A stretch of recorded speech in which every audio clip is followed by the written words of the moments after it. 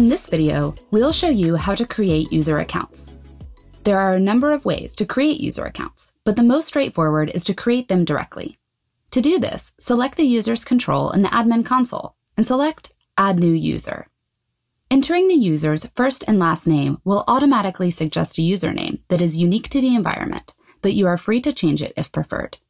If you have a photo of the user, you can add it here, or they can add it themselves later if they wish in their user profile. As optional steps, you can choose what organizational unit to assign the user to, or provide a secondary email address, which will be the email address that receives the new account details, if you choose to send the user an email about their new account. If the user doesn't have one of these, or you choose not to use it, you have the option of entering your own address to capture the information for forwarding later. Add a phone number if desired. You can either choose to automatically generate a password for the user, or manually enter one of your own choosing here, recognizing that the minimum password length is 8 characters.